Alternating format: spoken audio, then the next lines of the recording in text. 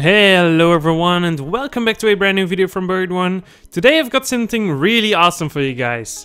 Blockchain and 3D printing equals smart manufacturing, and Ethereum is the core of this project. So what does this actually mean? We can use the blockchain to go ahead and 3D print something like, let's say a statue, and it's gonna be validated with some sort of code like, let's say number 1.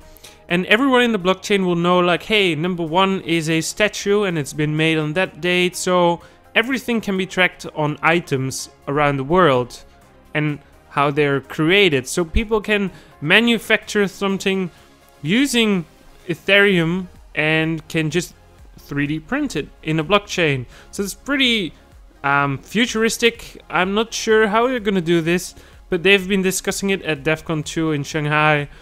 And I think it's gonna be something really cool, because this also makes a new possibility on some sort of work and some new 3D printers that run on blockchains or something. It's gonna be very complicated though. They'll have to think about it and really work this out. But what do you guys think about it? Do you think this is cool, or do you think this is total shit? Hope you guys enjoyed the video and see you guys in the next one.